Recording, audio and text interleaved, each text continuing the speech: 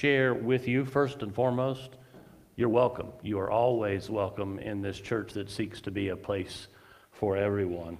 A few announcements to share with you. Our senior high youth just got back a while back from Montreat in North Carolina, had a wonderful time, and we get to hear about it in a couple weeks on July 11th. They're going to tell us about their trip and the Montreat Youth Conference. And then the very next day, our middle schoolers will take off to Wisconsin for their summer youth experience. And so I ask that you keep our youth ministry in your prayers over the course of this summer.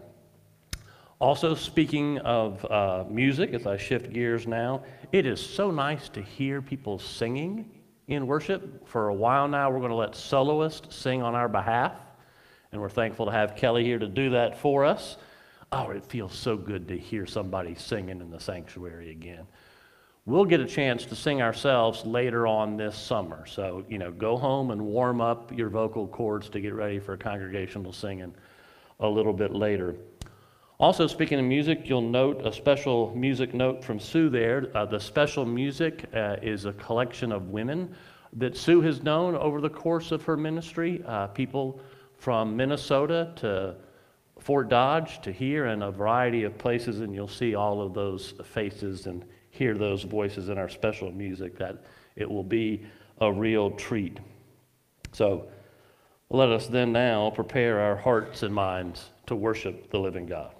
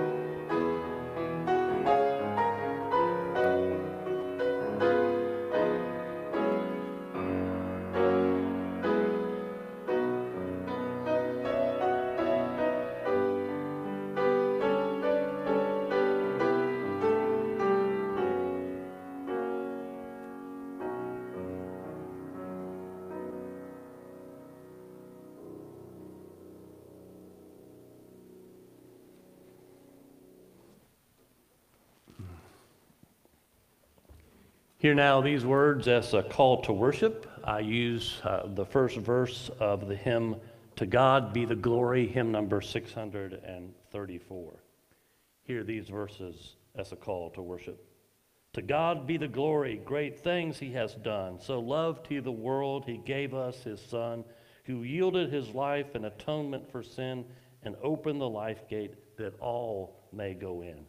Praise the Lord. Praise the Lord. Let the earth hear his voice. Praise the Lord. Praise the Lord. Let the people rejoice. Let us worship the living God with our opening hymn, hymn number 268, the first and fourth verses, you'll see there, you're welcome to hum or sing quietly to yourself as we hear Kelly sing our opening hymn, Crown Him with Many Crowns.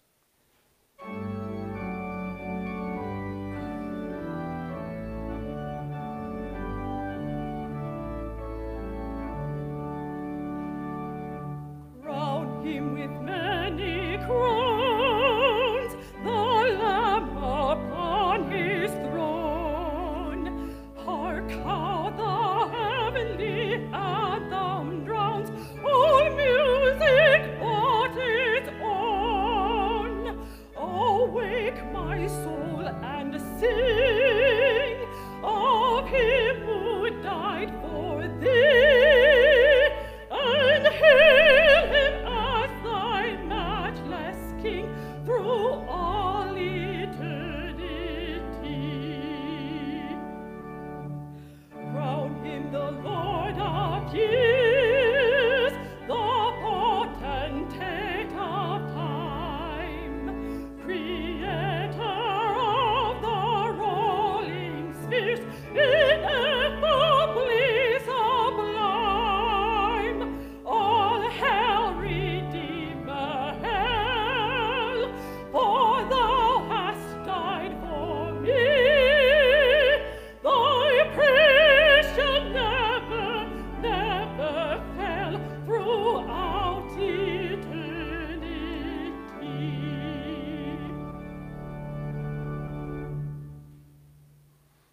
Amen. Every time we gather together in worship, we come in the presence of the living God, and we realize that we fall short of what God expects of us, what God requires of us. So each week, Johnny or I try to give you a prompt to think about as we confess our sin against God and neighbor. So this week, you get another lesson learned while learning to walk with a cane. Beth and I love the Sturgis Falls weekend and love to go to the festivals and hear the music. Our favorite is the Cedar Basin Festival at Sturgis Park there, the bandshell and the grass. And the lesson I learned walking with a cane is, the grass is uneven in spots and the ground goes up and down just a little bit. And in some places, the gravel is a little bit loose. So when you're walking with a cane, you really got to look down and see where you're going one step at a time. But if that's all you do, you end up walking into the back of a food truck. Okay, so you have to look up some to see where you're going, to see what's around you. And so here's the prompt. How much of your life have you spent looking down and haven't been able to see what's ahead? Haven't been able to see the good that God has prepared for you, the victory that has been won on your behalf, because you're too busy looking straight down.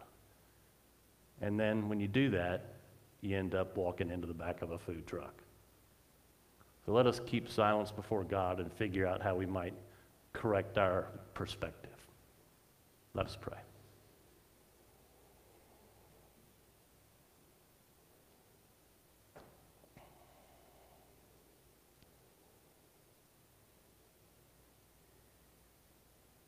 In Jesus' name we pray. Amen. Friends, hear the good news. Wherever we may have wandered, wherever we may be stuck, God's love finds us. God's love claims us. God's love keeps us. God's love cleanses us of all of our guilt and all the pain that goes with it. So believe the good news of the gospel. In Jesus Christ we are forgiven. Thanks be to God. Let us respond to that now as we join in the response, We Are Forgiven, hymn number 447.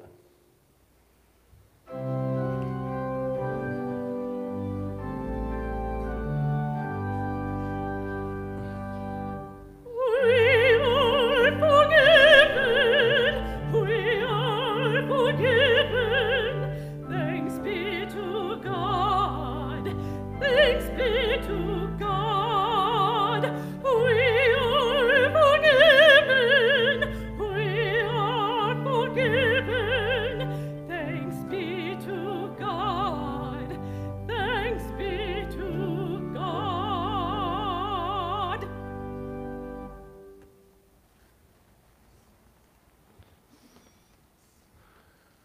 Now, grounded in grace, let us celebrate the peace we have received in Jesus Christ by sharing it with one another and with the whole world.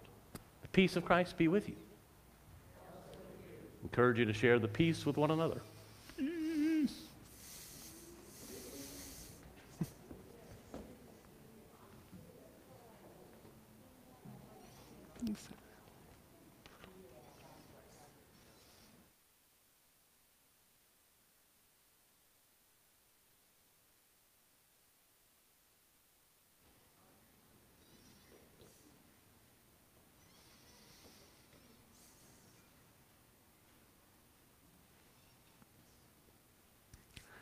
Before we turn to God's holy word in Scripture, let us first turn to God in prayer.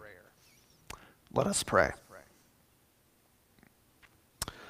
Our Lord and our God, we pray in these moments that you would send your Holy Spirit into this place and wherever we may be listening, that you might break apart our hearts of stone so that we might hear what you have to say and to hear it clearly. For we ask it in Jesus' name. Amen.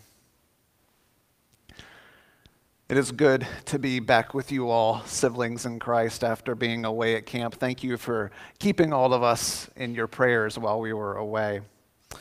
We're continuing our sermon series this day of preaching your favorite scripture passages, those of our current elders and deacons. Our Old Testament lesson this morning comes from a multiple of sources. The primary one, of course, being the Holy Spirit, but also from Art Cox. Actually, you're going to be getting a double dose of Art because you'll hear another one of his passages next week. And our New Testament lesson, of course, again, comes from the Holy Spirit, but also from Clovis Engelkus this morning. You'll be hearing both of their favorite scriptural texts. So, our first reading comes from the Old Testament this morning, comes from the book of Psalms, the 22nd Psalm to be precise. I've selected a few verses from that psalm, not reading it in its entirety. You can see it up there on the screen, verses 1 through 5, followed by verses 23 through 31. Hear God's word to you now from Psalm 22. My God, why have you forsaken me? Why are you so far from helping me, from the words of my groaning? Oh my God, I cry by day, but you do not answer, and by night, but find no rest. Yet you are holy, enthroned on the praises of Israel. In you our ancestors trusted. They trusted, and you delivered them. To you they cried and were saved. In you they trusted and were not put to shame. You who fear the Lord, praise him. All you offspring of Jacob, glorify him. Stand in awe of him, all you offspring of Israel. For God did not despise or abhor the affliction of the afflicted. He did not hide his face from me, but heard when I cried to him. From you comes my praise in the great congregation. My vows I will pay before those who fear him. The poor shall eat and be satisfied. Those who seek him shall praise the Lord. May your hearts live forever. All the ends of the earth shall remember and turn to the Lord, and all the families of the nations shall worship before him. For dominion belongs to the Lord, and he rules over the nations. To him indeed shall all who sleep in the earth bow down. Before him shall bow all who go down to the dust, and I shall live for him.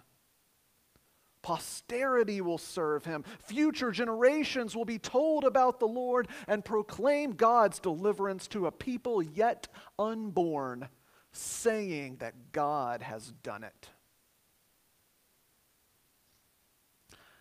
It's a great favorite passage there, Art. Thank you. Our New Testament lesson this morning comes from Paul's first letter to the church in Corinth, chapter 15, verses 54 through 58. Listen to God's word to you from 1 Corinthians. When this perishable body puts on imperishability, and this mortal body puts on immortality, then the saying that is written will be fulfilled. death has been swallowed up in victory. Where, O death, is your victory? Where, O death, is your sting? The sting of death is sin, and the power of sin is the law. But thanks be to God who gives us the victory through our Lord Jesus Christ. Therefore, my beloved, be steadfast, immovable, always excelling in the work of the Lord, because you know that in the Lord your labor is not in vain. This is the word of God for the people of God. Thanks be to God. And at this time, I'd like to invite the children forward if they wish. If they're physically present here, they can come down to the steps, or you can stay in the pews if you like. Those who are watching online, please come to the screen, the tablet, or the computer.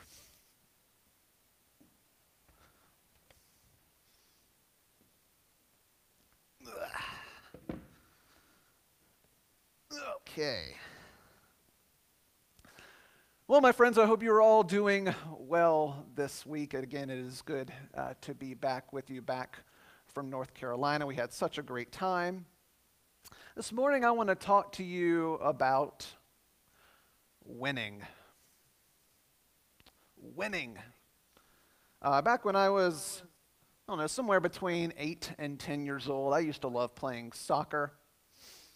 And one year, our team did really well, and I mean really well. We went undefeated. We won every game. We won the state championship in South Carolina. I remember our teams getting these sets of gold medals, and it just felt so good, and we celebrated, and it was amazing. One of the happiest memories I have.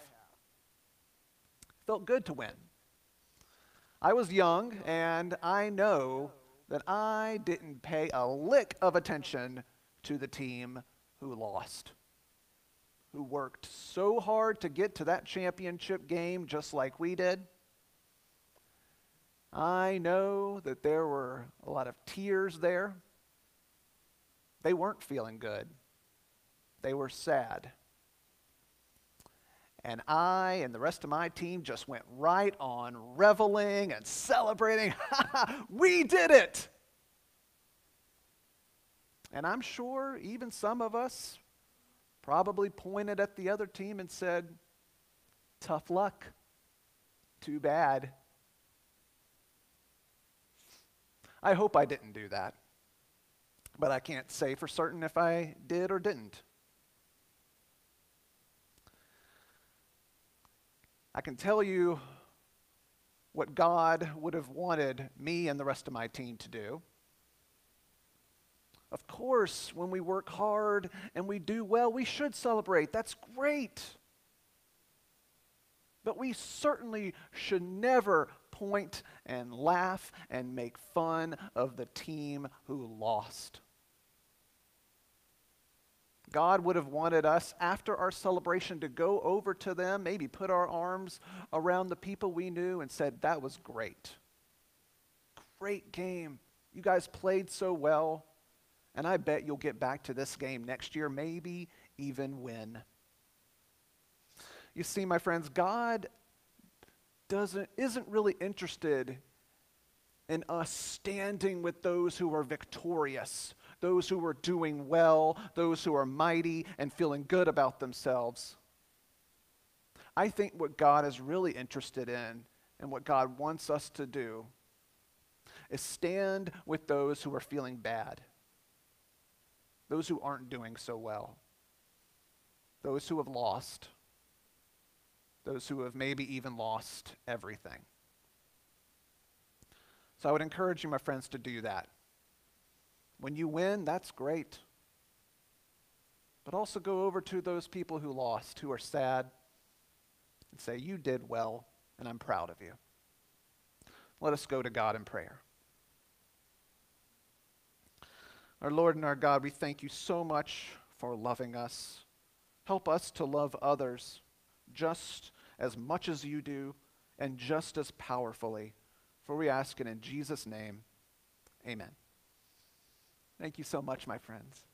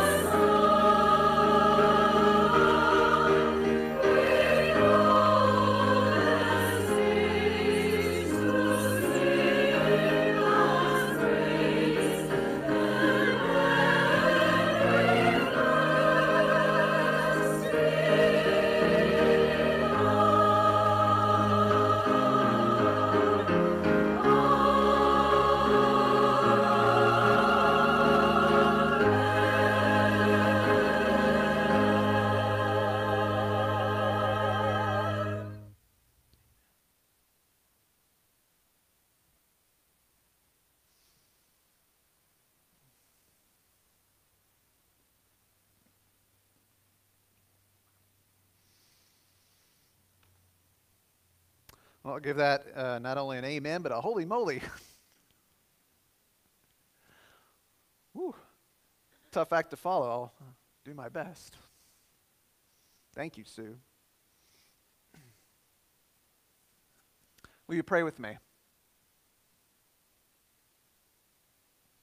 O Lord, may the words of my mouth and the meditations of our hearts together be pleasing in your sight, O Lord, our rock and our Redeemer. Amen.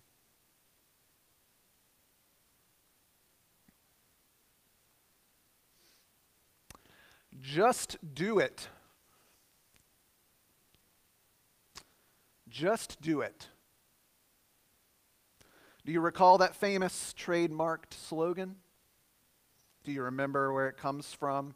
To whom it belongs? Just do it is, of course, the longtime slogan of Nike, the worldwide giant in athletic shoes and clothing and equipment. The company's been around since the mid-1960s, I believe, growing into one of the largest and most recognizable multinational corporations on the planet. A true success story. But have you ever wondered to what exactly just do it is referring? Just do what? Just do what? I think perhaps the answer to that question can be found in the history of Nike. And I'm talking long before the mid-1960s. You see, in Greek mythology, Nike is the goddess of victory. The goddess of victory. Images of her can often be seen accompanying legendary athletes and ancient scenes of sport. The Olympics, of course. Given the corporation's mythological origins, then, it stands to reason that the blank we're trying to fill, just do what, might be rooted in the idea of victory. Just be victorious. Just succeed. Just win. Just do it. Win. Our modern day society, particularly in these United States, tends to elevate and exalt success and winning to the point where they've become idols. Winning and being right seem to blend together these days. Both opportunities to lord our supposed superiority over others. We crave those moments when we can revel in our opponent or our rival's misfortune and defeat. And once we've beaten them, we immediately steer our energies and efforts toward keeping them down, below us, beneath us, in their place. We quickly turn our attention to next season's championship, to overturning that coming legal appeal, to strategizing our re-election campaign. Nike is also the Greek word for victory, found 3 times in our New Testament lesson this morning from 1 Corinthians. The Apostle Paul, writing to the church in Corinth, sounds exceedingly confident in Christ's victory over sin and death. In fact, Paul sounds more than confident. He sounds downright cocky, filled to the brim with bluster even. Where, O death, is your victory? Where, O death, is your sting? It's almost like Paul is taunting death itself.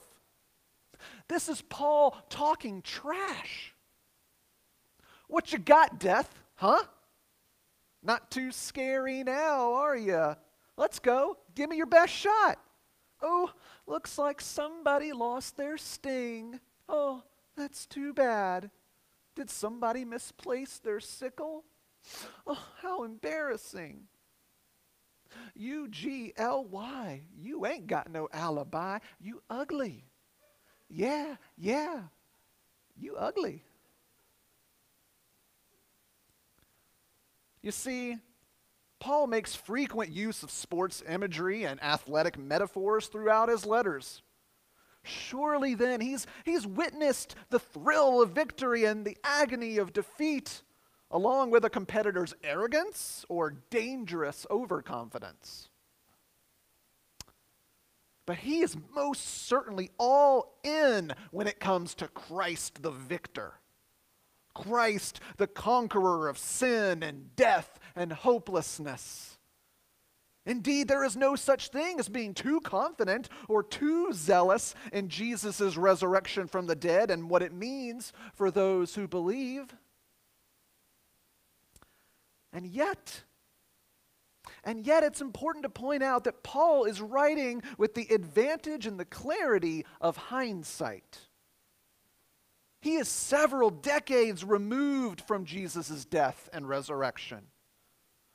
Those like Paul, with time on their side, looking back, can see the victory this has become for Christ and, in turn, those who believe in him. But remember, Paul was a persecutor of the church when Jesus was crucified.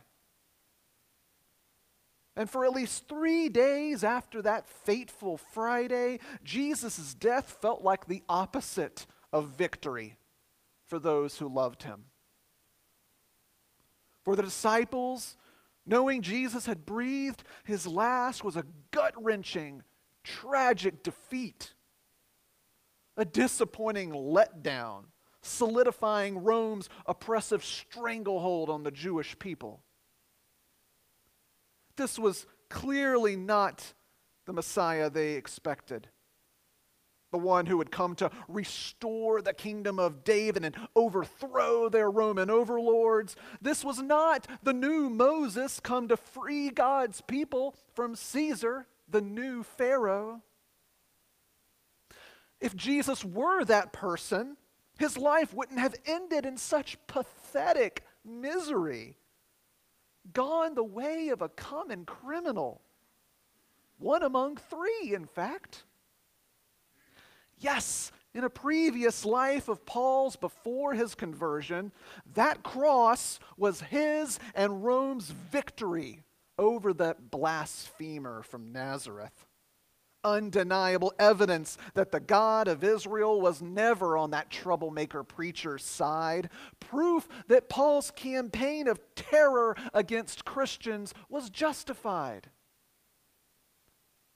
Indeed, that cross standing between two others seemed to suggest that the religious movement launched by the man hanging lifeless upon it was a failed movement, an unsuccessful revolution,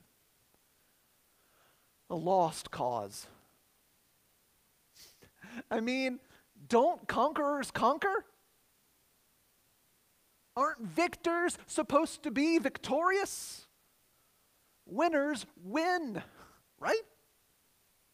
They aren't mocked, laughed at, and hung up to dry between two nameless thieves. Yes, even by today's standards, certain individuals might argue Jesus was a loser. One might say he was weak. He's a disgrace.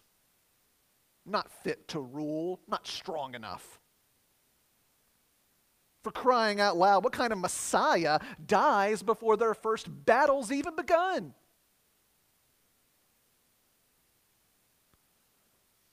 And even Jesus' own words from the cross perhaps can prop up such a viewpoint.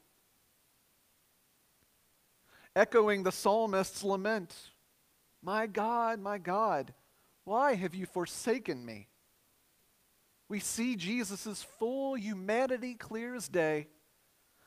A dying man who's frightened and in pain, abandoned by his friends and by the God he serves. Seriously? This guy's the Messiah? He's the one we've been waiting for? This is your conquering hero? Give me a break. Riddle me this. Why on earth would the God of Israel forsake the supposed Messiah of Israel during his greatest time of need? It makes no sense. At least, it wouldn't make sense if that's where our story ended. We know the story does not end there. We know Jesus rises from the grave. We, with the benefit of 2 millennia's hindsight, know the resurrection became the greatest success story ever told, the biggest comeback in history, a rallying cry for the church then and now. And Paul, with the benefit of decades of hindsight, knew the victory of Christ's resurrection, that all is in vain if Christ has not been raised. But knew also that that message took time to proliferate the world, took time to get out. It took a lot of hard work, preaching and persuasion and mission to open the ears of so many. It took, according to Paul at least, the risen Christ appearing to more than 500 people before the best news ever given began to take root and spread. Yes, my friends, our Lord's public disgrace of a death wouldn't make sense if the psalmist stopped at, my God, why have you forsaken me? We, with the breadth of Scripture at our disposal, know the psalm goes on. Jesus knew the psalm went on too. Jesus knew the psalm ended with the confidence that God hears our cries. Jesus knew the psalm ended with an abiding hope in God's grace extending to countless future generations, those already passed on and those yet to come, joining hands to worship the Lord. Jesus knew the psalm gave voice to the hopeless and restless while also holding on to the belief that God will overcome our hopelessness and restlessness, that God is our champion, that God is victorious over suffering and death, giving a nod even to eternal life. May your hearts live forever, and I shall live for him, says the psalmist. Christ utters those famous last words from the cross, those we know so well because he knew the Psalms so well. Words that express the authentic dread and despair of a flesh and blood human being, yes, but words that also express Christ's fundamental hope in God's promise to redeem him from the pit of despair and fulfill his most glorious purpose. Yes, perhaps our Savior's ignominious death wouldn't make much sense if he had went about his earthly life preaching about the importance of winning and being right and lording one's status and wealth and fame and achievements and conquests over one's enemies. Sure, might make sense then. Yes, then perhaps I might understand why many at the time and some long after the fact viewed Jesus' death by crucifixion as shameful and disqualifying for any would-be Messiah. But Jesus didn't value those things, did he? Jesus didn't speak like a wannabe famous person seeking glory. Jesus never preached any of that stuff. Instead, Jesus preached about the importance of losing. Jesus spoke about the honor of coming in last place. He preached about losing one's life in order to save it, including laying down his own life willingly. Jesus taught that the first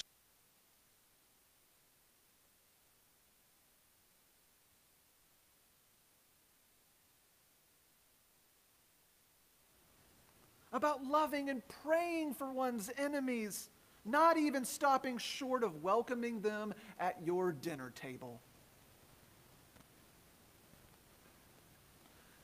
Siblings in Christ, there's no question about whether Jesus will just do it.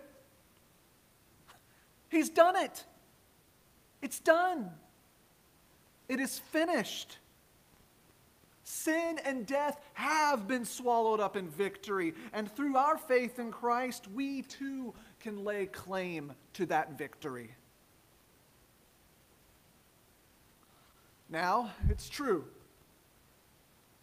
It's true, we still feel the sting of death on this side of glory.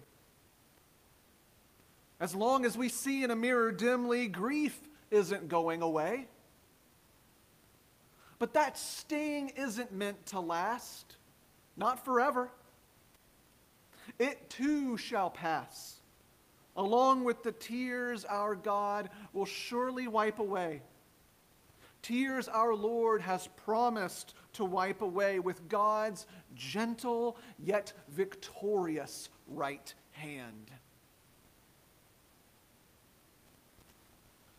In his letter to Rome, Paul again uses the Greek word Nike, that word for victory, a passage we'll explore later on in this sermon series. Predictably, Paul uses it during another moment of great confidence in God's boundless love. After offering a list of things that may make us feel separated from God, Paul asks whether those things ultimately separate us from God's love. And Paul's response is swift. No. In all these things we are more than conquerors through Christ who loved us. More than conquerors through Christ who loved us. But that word rendered as conquerors comes from Nike, which is why I'd like to offer an alternative translation, if you will. No, despite all these things, overwhelming victory is ours through Christ who loved us. Despite all these things, overwhelming victory is ours through Christ who loved us. My God, isn't that the greatest news? To the victor goes the spoils.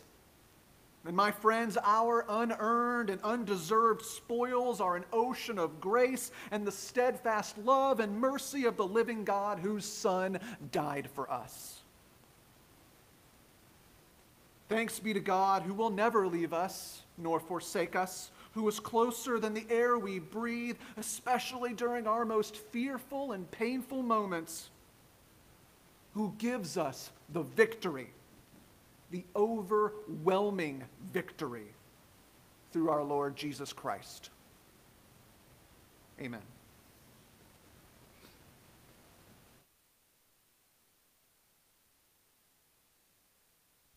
Receiving of God's word proclaimed, please receive our affirmation of faith. It is an affirmation of faith that is going to be sung for us by Kelly. Goodness is stronger than evil. Hymn number 750.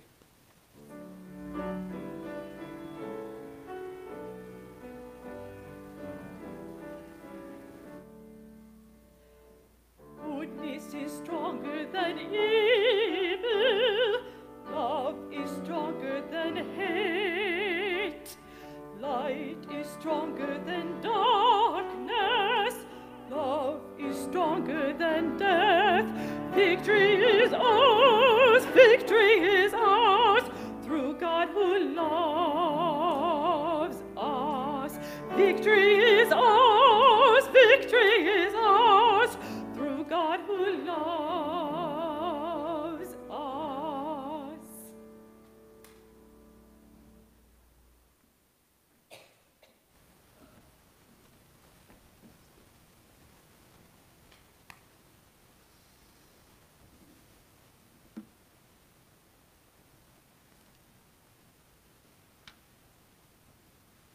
Come before our God in prayer on this particular Sunday, continuing our pattern, of course, of praying for the world one nation at a time. We return to Europe this Sunday, praying for the Southern European enclave of San Marino. We'll be praying for them and their people this day, as well as a number of concerns around the world and a number of concerns closer to home. Let us go to God in prayer.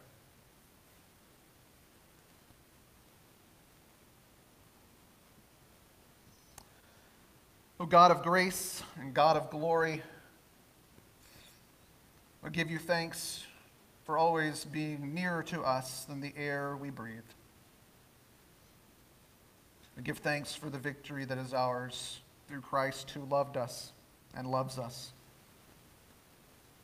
Lord, we pray for the European enclave of San Marino this day. Lord, we give thanks that your gospel is so prevalent there. Give thanks for the beauty of that particular area of Italy. Give thanks for wonderful social programs that proliferate that small nation, for the wonderful systems of medical care that they have in that area. We give thanks for their bolstering tourism industry, oh God, and we pray that that industry might continue to expand. And finally, oh God, we pray for a number of concerns in that particular area of the world. Pray for their battle with air pollution, water shortages, and a decreasing amount of rural farmlands due to increasing urbanization. Lord, you know their problems better than any of us, and we pray that your will might be done in and through the people of San Marino. Looking elsewhere around the world, O God, we pray for the continuing political unrest in the northern African nation of Libya. We pray that your Spirit might be present within Libya and their people during these days, that you might protect the vulnerable there. Of course, God, we continue to lift up your hurting world as it continues to battle the COVID pandemic, particularly in light of the Delta variant that seems to be spreading around the world, including in our own country. Pray for all of those grieving as a result of this pandemic. Pray that you might be with them, that your Spirit might be palpably present with them and alongside them, especially with those who are grieving, O Lord. God of mercy, we pray that your Spirit might also be present with those in the community of Surfside, Florida, after that collapsed condo building. God, we pray for all of those families who know that their loved one has passed away, and also those who are so many missing people. God, so many missing families in that community, oh God, and we pray that you would be present with all of them. We are bold to pray for hope. In addition, O Lord, we pray for our nation and others as a result of increasingly high temperatures just seem to get higher and higher. Pray for the threat of drought. And like communities across the millennia, we are bold to pray for rain, O Lord. We pray for rain. We pray for the rebuilding efforts and all those whose lives were taken after Tropical Storm Claudette wreaked havoc last week. And Lord, a number of concerns closer to home, we lift up the Frost family, particularly Cassie Frost's grandmother, Elaine, who is currently undergoing treatment for a GI bleed. Lord, also we lift up to you Wendy Henderson's sister, Deb, experiencing a number of health complications. Pray also for Josh Beal's cousin, Ryan, who was hit by a car and is currently in the ICU, suffering multiple injuries and undergoing multiple surgeries. We pray for all those, O Lord, undergoing or anticipating surgery, recovering from it. Pray for all those who have been diagnosed with cancer and are undergoing various treatments, chemo, immunotherapy, radiation. Pray that you would be with all of them, O Lord, and their care teams, their doctors, their nurses, their surgeons, everyone involved. Lord, we also lift up 10 Glatt's sister Terry, who is hospitalized with multiple issues and then plans to go to rehab for several weeks. We pray for her rehabilitation. Finally, oh God, we pray for our own Pastor Dave as he continues to battle nerve pain and back issues. Pray for his upcoming appointment with a neurosurgeon. Finally, O Lord, we lift up to you all the cares of our hearts that are too painful to articulate during this time. Give thanks for your Holy Spirit that brings those particular concerns to your throne, regardless of our ability to speak them out loud. We pray this in the name of our crucified and risen Savior, Jesus Christ, who taught his disciples then and his disciples now to pray, saying, Our Father, who art in heaven, hallowed be thy name. Thy kingdom come, thy will be done, on earth as it is in heaven. Give us this day our daily bread, and forgive us our debts, as we forgive our debtors. And lead us not into temptation, but deliver us from evil. For thine is the kingdom, and the power, and the glory forever. Amen. And now, siblings in Christ, in response to everything that God has given us, let us worship God with our living and our giving cheerfully and generously of our time, talents, and treasures. And finally, please join us for our closing hymn. It is hymn number 233, the day of resurrection.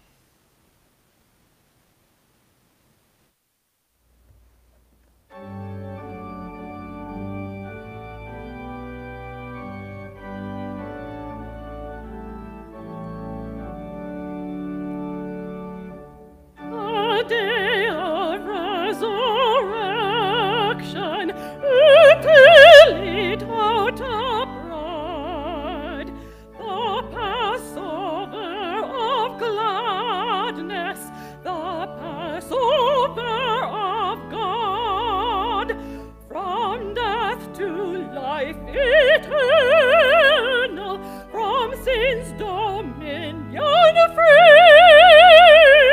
Our Christ has brought us over with hymns of victory.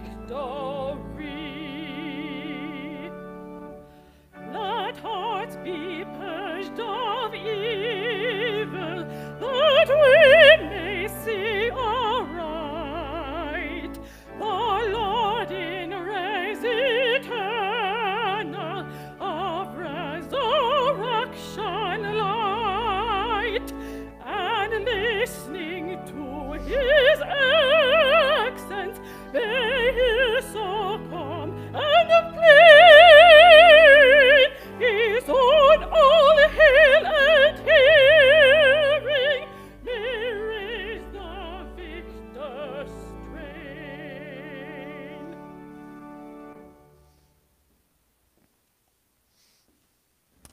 It is, we are in the closing days of Pride Month right now. And I give thanks for all those who have had the courage to step up for the rights of everyone created in God's image. Pray that you might receive this benediction in the spirit of Pride Month. Go. Go from this place where we declare all are loved.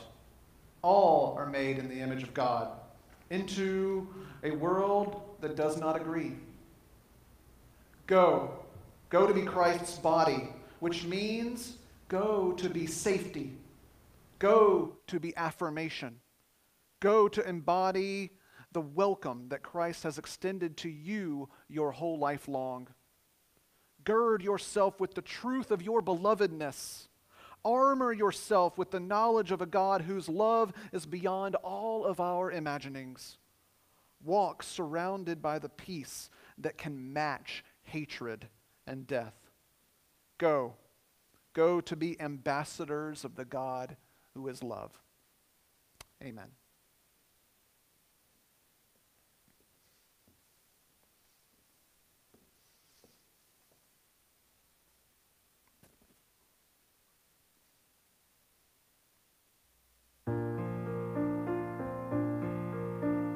What does the Lord require of you? What does the